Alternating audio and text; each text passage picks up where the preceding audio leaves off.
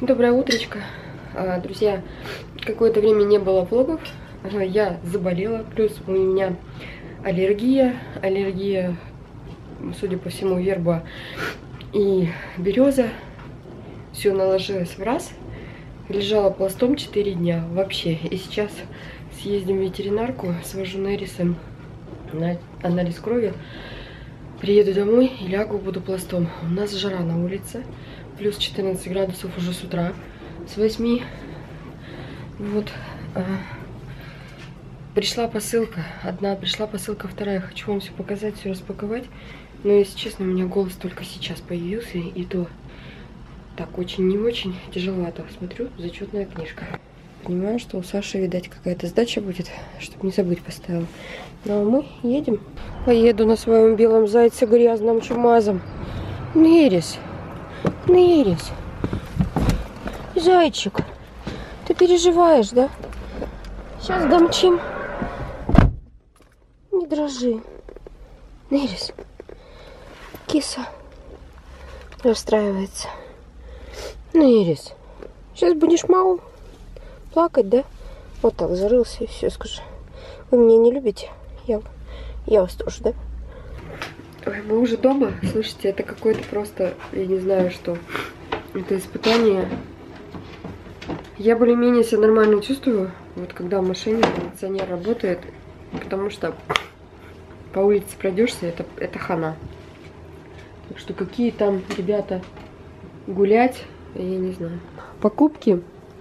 Здесь фарш куриный. Саша попросила котлеты с куриным фаршем и с творогом. Вот Саша принесла комара. Вот смотрите, вот такие у нас огромные здоровые комары. Ну блин, как вот вам показать? Вот срок, да? Видите, какой комар здоровый? Даже в Тюмени комары в 2 раза меньше. Нерис его поймал и грохнул. Хобот такой. Вот, в общем, фарш куриный 400 рублей. Был за 299, но вперемешку с соей. Дальше йогурты по скидке 49 рублей с киви и с ягодами. Вот такая вот колбаска. Мы любим такую вот колбаску пожевать плотненькую, знаете, тоненько порезать, посмаковать. Игорь себе чизкейки взял. Девочки, рекламная пауза. Продолжаем просмотр. У нас у всех аллергия. Вот, короче, вот эти вот сырки взял. Бананы у нас. Я зелененький люблю. Шучу. Дальше хлеб, сметана, тюменский вот такой творог. Ну, был вот только обезжиренный, но у них есть еще, по-моему, 3%, 5%, я уже не помню. И президент взяли. Да, мы сравнивали цену, считали, смотрели. В общем, президент был по скидке, и было гораздо дешевле его взять, нежели какой-либо другой. Этот творог мне нужен для котлет. Рецепт на канале есть. Набирайте Vika Siberia котлеты с творогом, и вы найдете. Просто даже можете в гугле набрать, вам выдаст. По скидке были АБЦ кондиционеры для белья. Вот этот мне нравится по запаху, этот очень приятный.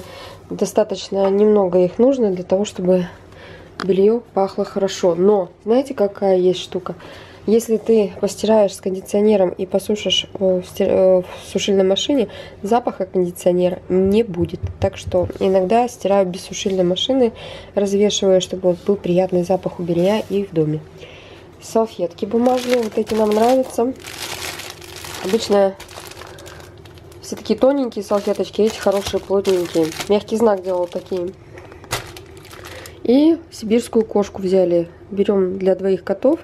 Хватает, ну, достаточно надолго. Я его перемешиваю всегда. Именно вот розовый, вот 8 литров, он дольше всего запирает запах. Пробовали голубой, пробовали зеленый, не так. А вот розовый, несмотря на то, что у нас коты-мальчишки, он лучше. Еще забрали вот такую посылочку с wildberries. Я вам сейчас покажу. Так, это лучок у меня для фарша уже почищенный.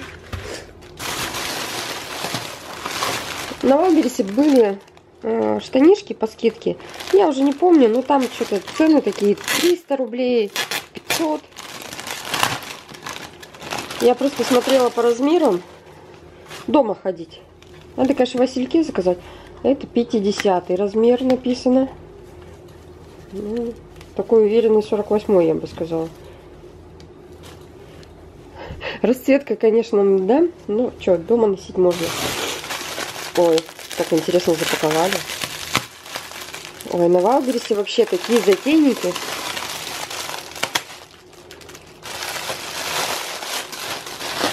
Полуразорванный пакет. Молодцы. Какие-то пятна. И синтетика. Галимая синтетика, конечно. Ну, такие синтетические, я не знаю, буду ли я носить. Я синтетику не люблю.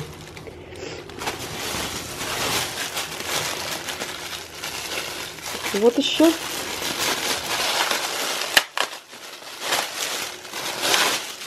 Вот это хбшка. 48 размер. Такие вот. Ну, будут как леггинсы, короче. Дышащие, на широкой резинке. Ну, прошиты вроде. Такого же плана вот еще. Ой, эти даже приятнее, слушайте. Вот они были по одному артикулу, по-моему, ну, в одной вкладке. А вот эти вот очень приятные. Эти прям, да. В них прям под футболку и летом можно ходить в магазин, выезжать. Посмотрю, если хорошо, то возьму больший размер, чтобы были посвободнее. Вот дышащие. Эти я брала 48-й. Ткань приятная. Это Игорь взял. Пакет хороший. А эти штаны, ну, он уже одни открыл. Синтетика. И вот есть еще.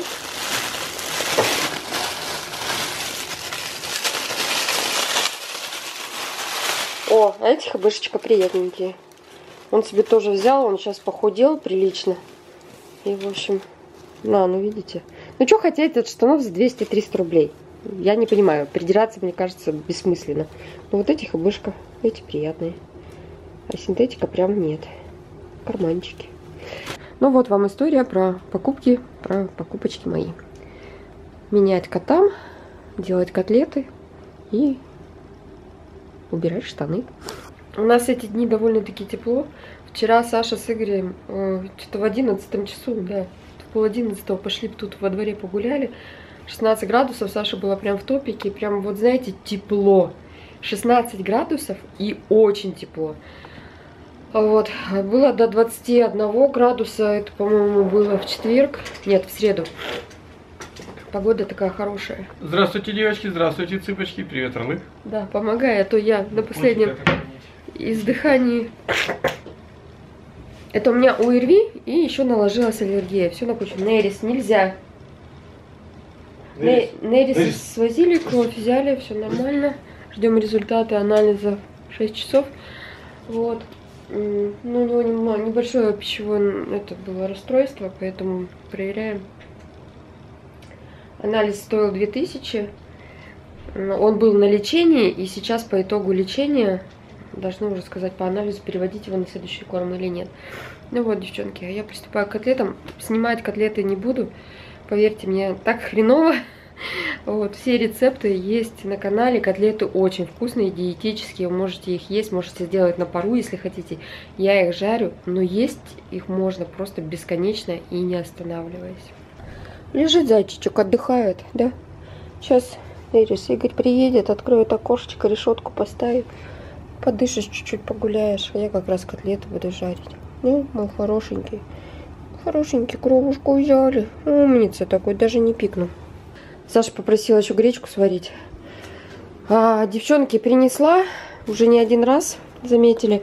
Покупаем гречку такую, либо рис в пакетах запаянных, знаете, либо муку. Из ленты приносим жучков, долгоносики. Вот, и я сейчас все храню в морозилке. Достала из морозилки ядрицу. Берите любой вариант, который вам нравится. Сварю ее. Сашка попросила, с котлетами как раз норм. Все крупы, всю муку, все храним теперь в морозилке, в ларе, вернее, при минус 28. Здесь я помыла, но единственное, что пересыпала сейчас вот муку сюда. Посмотрю, закрыто герметически, но жучки появились, выбросила все. Вы знаете, у меня здесь крупы были, все выбросила. Потому что даже в манке, которая была запаяна, не открыта, там просто их куча. Капец. Достала сковородочки, мои обе кукмарочки. Буду на 2 жарить. И вот в икеевской буду как раз таки кастрюльки варить кашу. Хорошо они сейчас сделали. Если предыдущая серия Икеи была, ну, которую мы покупали давно-давно в 2013 году в посудомойке, покрытие вот внутреннее сохранялось, а наружнее портилось. Помните, я вам показывала до алюминия прям, она вся, вот эта краска сошла в посудомойке, то вот эта серия, вот эта кастрюлька и та большая, видимо, они что-то доработали, мы стираем в посудомойке, моем, и никаких проблем. Здесь я что придумала? Не хочу я пачкать посуду, несмотря на то, что у меня есть посудомойка и моет все она. Я сюда буду выкладывать котлеты. В этот раз хочу обвалять в муке. Вы знаете, что я противник, в принципе, не обваливаю. Ну вот, сердце красавицы склонно к измене и перемене, как ветер в мае. Поэтому решила сейчас обвалять в муке. Руки я буду сначала смачивать в масле, выкладывать сюда котлетки, а затем уже обваливать в муке и обжаривать на сковородке, когда Игорь придет и откроет мне окошечко, чтобы было куда выходить запаху котлетному. Я ненавижу запах жареного и котлет в доме после приготовления. Я просто не могу, мне это так сильно не нравится.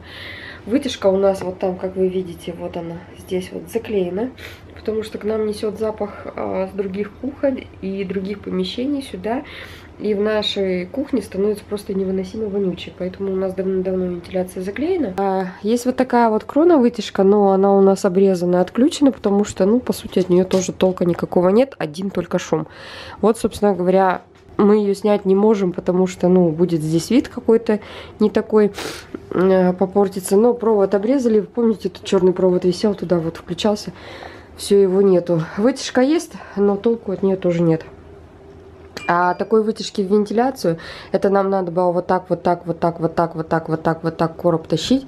И вот видите листик, туда получается этот короб, еще обгибая этот короб, чтобы вентиляция работала. Но знаете, ну как бы, ну нет, еще и в общежитии, ну нет. И в итоге пользуемся окном. От пара, видите, что стало происходить? Ламинат начинает набухать. Это мы сами когда-то делали. Не влагостойкий, но когда у меня была та электрическая плита, здесь был экран, крышка, и она защищала, то вот у этой плиты отсюда все идет вот сюда и портит внешний вид. Ну, после стольких лет эксплуатации, в общем, я не скажу, что я довольна этой плитой, и духовка как-то, знаете, с одного боку почему-то больше печет. Но это скорее такой запасной общежитиевский вариант. Хотя мы ее купили недешево. И это Гефест. Ну, в общем, такая себе ситуация. И она все-таки не 60 сантиметров. Вот вы как видите, вот здесь сантиметра 3.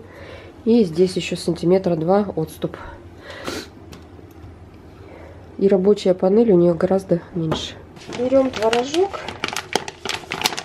Я высыплю где-то, ну, чуть больше половинки, наверное.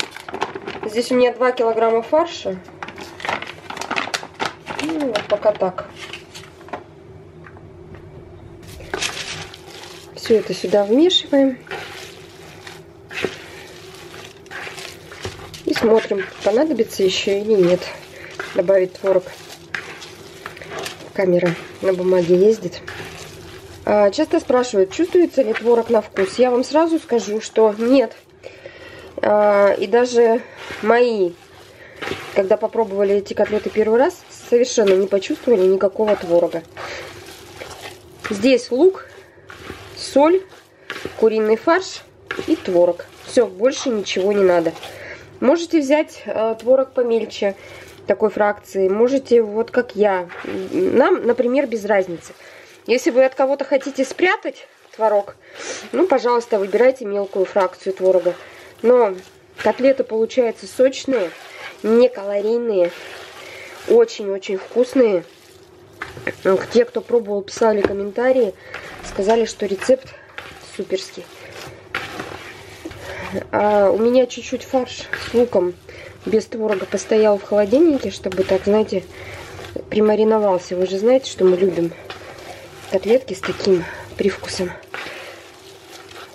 промаринованности. Ну вот вижу, что в принципе можно не добавлять больше творог. Его здесь достаточно. Игорь пошел ставить сетку, чтобы коты не выпадали. Ну вот такие танцы с бубном у нас. Маслом смазываю вот так вот пергамент и сюда буду выкладывать котлетки, чтобы не прилипли. Ну вот честно, мне лень пачкать посуду. Вот реально лень.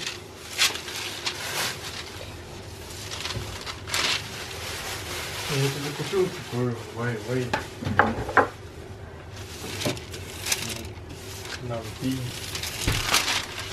Дорогая? Вам скидка 20%, что слышите? Саша просила сильно большие котлеты не делать. Ну, короче, как получится. Это большая. Да? Да. Саша просила поменьше. Доктор говорит. Ей надо еще меньше, в половину. Вот такие она будет есть. Вот такие? В половину. Ты делаешь такую же. Нет. И еще меньше. Давай я сделаю сначала нормально. А, она не ужарится же еще? Ну, конечно.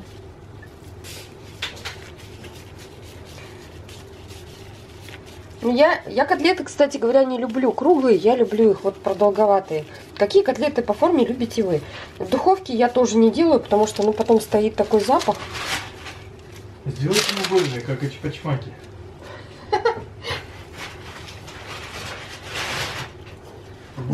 Котлеты эти пачмаки. Вот такие котлетки я люблю, продолговатые. Сейчас они пузатенькие. Когда буду выкладывать на сковородку, я их немножко вот так вот примяцкаю, но все равно форма их лодочки. Пишите, как нравится вам. Делаю дальше, потом будем жарить. Вот такие котлеты получились. Это большие, эти поменьше, эти кругленькие Саши. И сейчас буду их обжаривать. Котлетки я уже выложила, готовятся вовсю. Еще вот. Даже, я думаю, рановато, наверное, переворачивать.